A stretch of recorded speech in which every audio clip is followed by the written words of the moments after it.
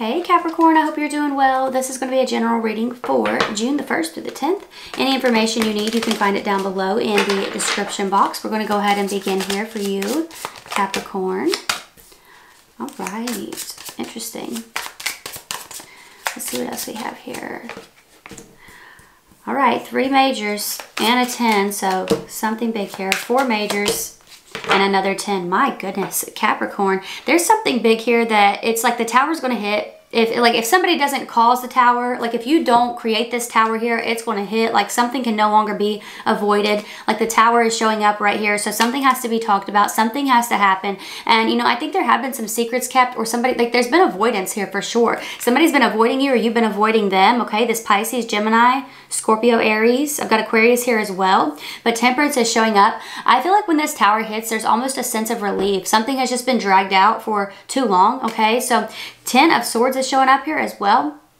Now, the 10 of Swords can represent backstab, betrayal, and ending. Like, there's been some pain that either you've been avoiding or somebody's been avoiding confrontation about that pain, and there needs to be some closure, and I feel like it's going to be happening here. I do think it's actually going to bring you a lot of clarity, a lot of healing. You're able to make sense of things, and you're seeing how it didn't have anything to do with you, okay? And the 10 of Cups is showing up here as well, Capricorn. I feel like this actually leads you to a place of happiness and abundance. I think that you're also getting a lot of support. You're getting a lot of recognition for your skills here. This is something that's been a long time coming. Like, it's been in the works for a while. I feel like you're able to finally get it moving and it starts picking up speed, and I do think that it starts to open new doors for you. Look at that, another 10. 10s are completion, and the 10 is a 1 and a 0. You know, it breaks down to a 1. It's a new beginning for sure here. After a period of disappointment, there's Wheel of Fortune, Jupiter energy, okay? 4 of Swords, healing. You know, and you do have a lot of 4s here as well, which is, you know, it's stressing your security, your stability, your safety, and I feel like that's something that you've been trying to build some kind of safety net here, like a backup plan, or maybe even trying to build a business. And for those of you where that's the case, like, I'm seeing big money.